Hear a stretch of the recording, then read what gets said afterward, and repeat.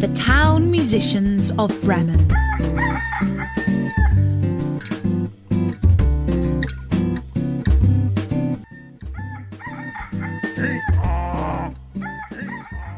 A certain man had a donkey, which had carried the corn sacks to the mill loyally for many a long year. But his strength was going, and he was growing more and more unfit for work. Then his master began to wonder if it was worth his while keeping this old donkey much longer. The donkey, seeing that no good wind was blowing, ran away and set out on the road to Bremen. "There," he thought, "I can surely be town musician." When he had walked some distance, he found a dog lying on the road, gasping like one who had run till he was tired. "What are you gasping so for, you big fellow?" asked the donkey. "Ah," replied the dog, "as I am old and daily grow weaker and can no longer hunt, my master wanted to kill me, so I ran away. But now how am I to earn my bread?" "I'll tell you what," said the donkey. "I am going to Bremen, and shall be a town musician there. Go with me, and work also as a musician. I will play the lute, and you shall beat the kettle drum." The dog agreed, and on they went.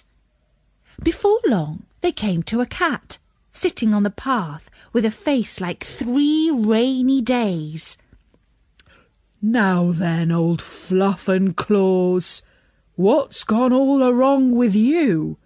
asked the donkey. "Who can be merry when his neck is in danger?" answered the cat. "Because I am now getting old and my teeth are worn to stumps, and I prefer to sit by the fire and spin rather than hunt about after mice. My mistress wanted to drown me, so I ran away. But now good advice is scarce. Where am I to go?" "Go with us to Bremen. You understand night music. You can be a town musician." The cat thought well of it and went with them. After this, the 3 runaways came to a farmyard, where the cockerel was sitting upon the gate, cock-a-doodle-doing with all his might. "Your cock-a-doodle-doing goes through and through my skull," said the donkey. "What is the matter?" "Guess they're coming for Sunday, and the housewife has no pity," said the cockerel, "and has told the cook that she intends to eat me in the soup tomorrow, and this evening I am to have my head cut off. Now I'm a cockle-doodle-doing at full pitch while I can." "Ah, you red-headed bird," said the donkey, "you had better come away with us. We are going to Bremen. You can find something better than death everywhere. You have a good voice, and if we make music together, it must have some quality." The cockerel agreed to this plan, and all 4 went together. They could not, however, reach the city of Bremen in one day, and in the evening they came to a forest where they meant to pass the night.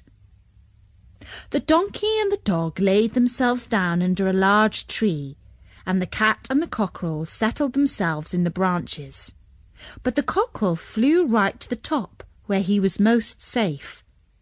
Before he went to sleep, he called out to his companions that there must be a house not far off, for he saw a light.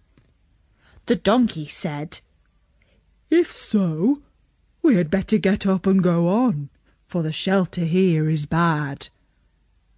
The dog thought that a few bones with some good meat would do him good too. So they moved further on, and soon saw the light shine brighter and grow larger, until they came to a well-lit robber's house. The donkey, as the biggest, went to the window and looked in. "What do you see, my grey horse?" asked the cockerel. "What do I see?" answered the donkey. "A table covered with good things to eat and drink, and robbers sitting at it enjoying themselves." "That would be the sort of thing for us," said the cockerel. Yes, yes. Oh, how I wish we were there," said the donkey. Then the animals put their heads together and schemed how best to win an invitation to come inside and join the robbers at the table. "Come, come, my friends," said the donkey. "We are musicians, so let us sing for our supper." So they began to perform their music together.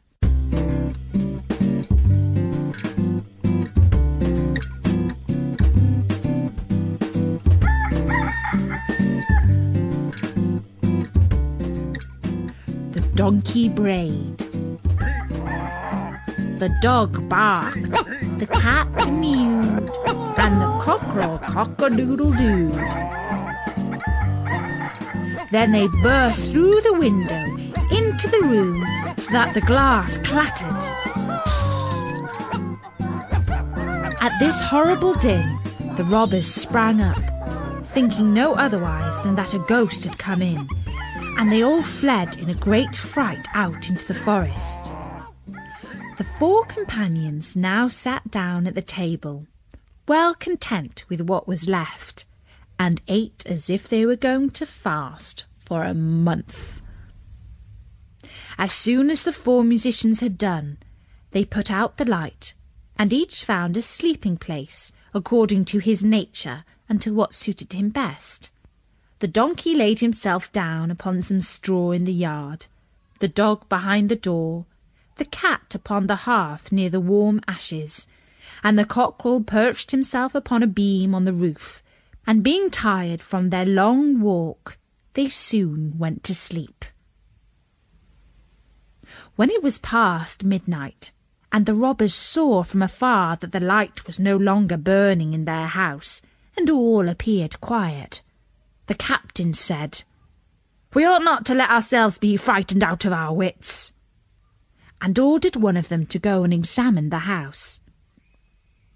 The messenger, finding all still, went into the kitchen to light a candle, and taking the glistening fiery eyes of the cat for burning coals, he held the candle to them to light it. But the cat did not understand what he meant to do, and flew in his face, spitting and scratching. He was dreadfully frightened, and ran back to the door, but the dog, who lay there, sprang up and bit his leg, and as he ran across the yard by the straw heap, the donkey gave him a smart kick with its hind foot. The cockerel, too, which had been awakened by the noise, and had become lively, cried down from the beam, "Cock-a-doodle-doo!" Then the robber ran back as fast as he could to his captain and said, "Oh, there is a horrible witch sitting in the house, who spat on me and scratched my face with her long claws. And by the door stands a man with a knife, who stabbed me in the leg. And in the yard there lies a monster, who beat me with a wooden club. And above, upon the roof, sits the judge, who called out, 'Bring the rogue here to me.' So I got away as well as I could." After this, the robbers did not trust themselves in the house again. But it suited the four musicians of Bremen so well that they did not care to leave it any more. And that's the story of the Town Musicians of Bremen.